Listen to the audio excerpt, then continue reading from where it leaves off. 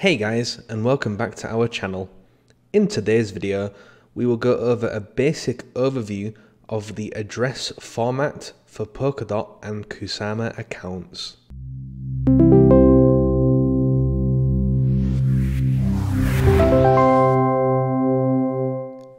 First, just to make sure that we are all on the same page, let's take a look at a couple of comparisons. It is likely that most of you are familiar with the most common web extension for Ethereum, MetaMask. Well, for Substrate accounts, we will instead use Polkadot JS. Likewise, if you have used the Etherscan Block Explorer before, we can instead use Subscan. On the Ethereum blockchain, you have one address for your account generated from your public-private key pair. Because of this, the main thing which confuses people about Substrate, Polkadot or Kusama accounts is that multiple addresses can be derived from the same public-private key pair. The same public-private key pair can be used to derive addresses for multiple blockchains.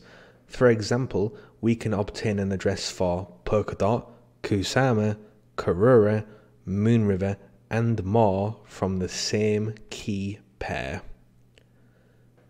So now let's take a look at how to set up an account using the Polkadot JS extension and take a hands-on look at what we just spoke about.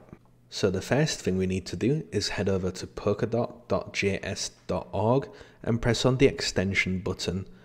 This will take us to the web page where we can choose to either download for Google Chrome or Mozilla Firefox.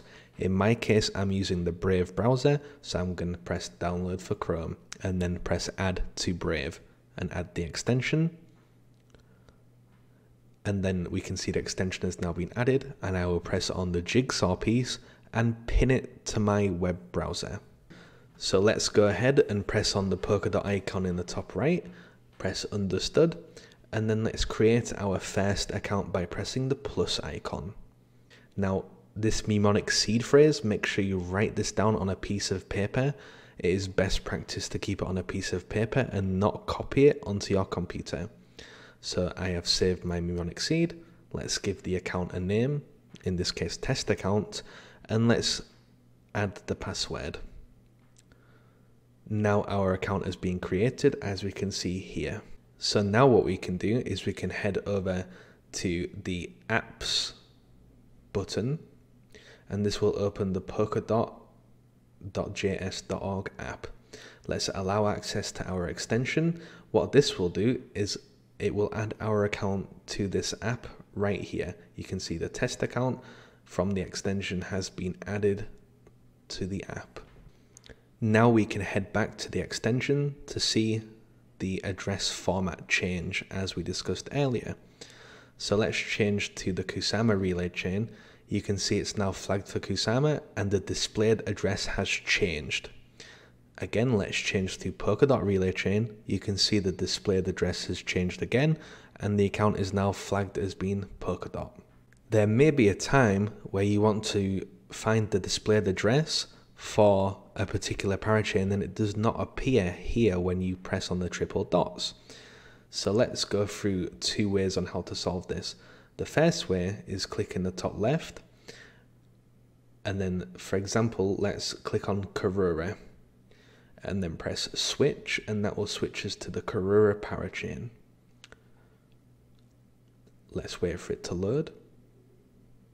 Now if we press on the settings on the right hand side and then press metadata, you can see we can press update metadata and then yes, do this update. And what that does is it updates our extension and allows us to select Karura so that we can see the displayed address for the Karura parachain.